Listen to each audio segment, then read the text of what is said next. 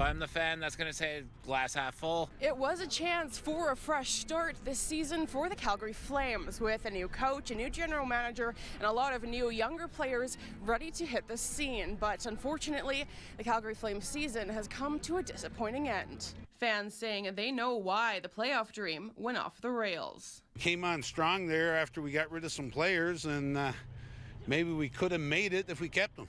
We traded too many good guys. The Calgary Flames are the only Western Canadian team that isn't headed to the NHL's postseason. But some fans say they're okay with it, just planning for the future. I don't really mind. I've been hoping for the tank. Actually, everything went right in my opinion. We got younger, we got better, we got more interesting, faster, and more entertaining. It's a rebuild. I think we knew that the retool was coming. Get the families together, have barbecues, spend time together, learn each other, and then come back next year and go for what they can. As for who Flames fans are rooting for in the postseason, well, they're keeping it Canadian. Well, this is better than Calgary by a lot. Winnipeg.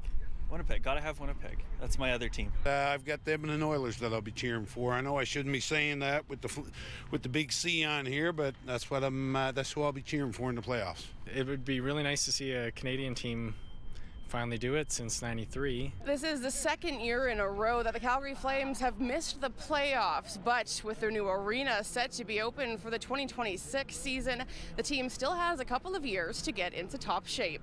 In Calgary, Jillian Code, City News.